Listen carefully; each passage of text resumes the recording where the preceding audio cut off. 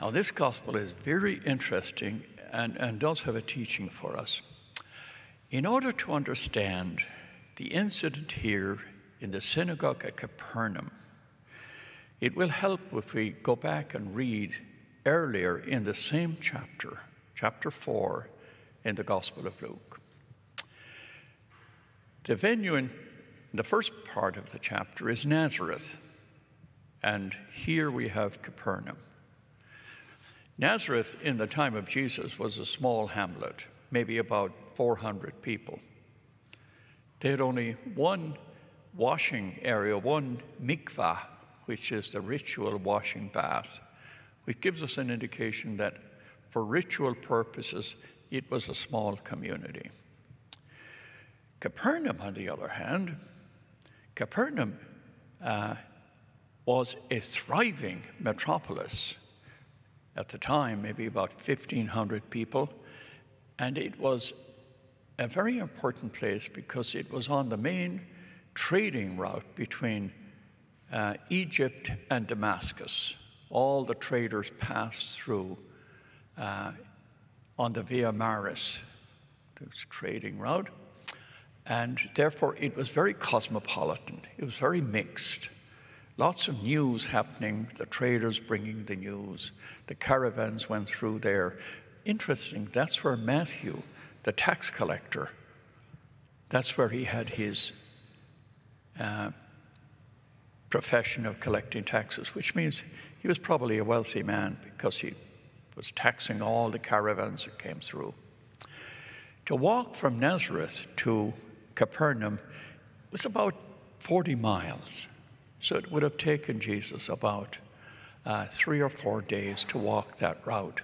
You can drive it today in a modern highway in a different way in about 20 or 30 minutes. But in the time of Jesus, it was about a 40-mile walk. That's important because you will find in the first part of this chapter, Jesus is rejected in Nazareth. They drive him out.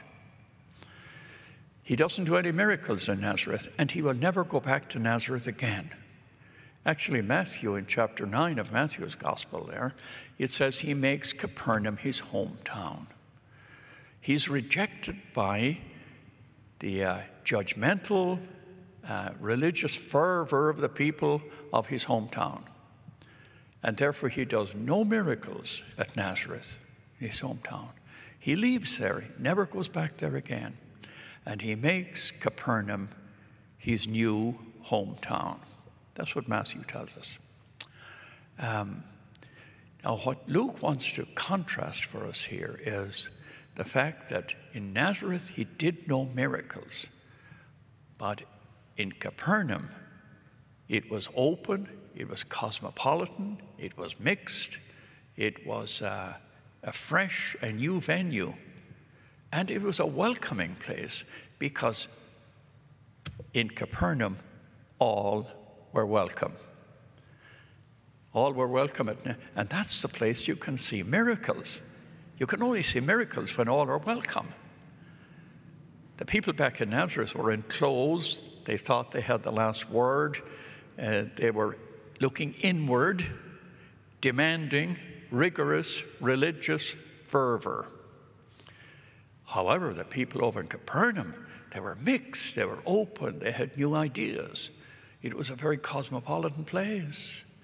And that became the hometown of Jesus. Now, if you go to Capernaum today, Nazareth today is a thriving town, by the way. It's got 75,000 residents. It's an Arab town. So from a small town in the time of Jesus, it now is a very large metropolis. It's the Arab capital of the northern part of Israel. Capernaum, on the other hand, was a thriving place in the time of Jesus, and now nobody lives there. Only the Franciscan friars live there who take care of the chapel. But interestingly, at Capernaum, there is a synagogue, all the ruins of a synagogue. It's not the synagogue that was spoken about here, but it's on the same footprint. So you do get a little idea. And tomorrow's gospel, by the way, is Jesus curing Peter's mother-in-law. That's also at Capernaum. So we'll keep Jesus in Capernaum here for a little bit of Luke's gospel. What does this teach us?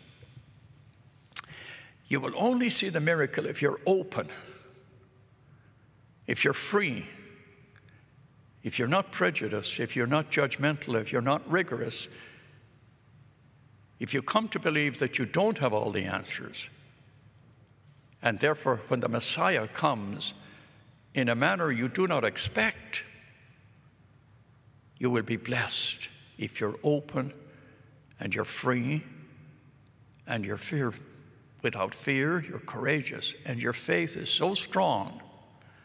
Your faith is so strong that you can accept differences. You know, when I was young, years and years ago, said, if you question something, it's a sign your faith is weak. But that's not true.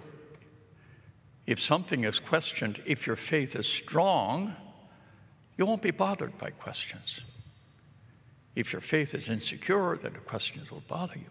Here's the teaching now. We need to be open to God speaking to us in diverse ways. It's a very important part of my whole understanding of Jesus Christ being revealed today in the world. There's a sense of, Teilhard de Chardin has this cosmic Christ, that Christ is the Word. John's Gospel begins, Christ is the Word, the one who is the center of all creation. Christ in you, Christ in me, Christ in people, Christ in creation. I mean, it's an enormous sense of theology. And it appears here in this gospel. So you'll only understand the text of today if you read the whole chapter, chapter 4 in the Gospel of Luke, and you find this tension, this contrast between the inward-looking, demanding, judgmental rigor of fervent religious people at Nazareth and the openness of the community at Capernaum, which indeed Jesus chose as his hometown. Keep in mind, God appears to us when all are welcome. Amen. And you, the people of Holy Family, have taught me all through the years of being here that indeed all are welcome.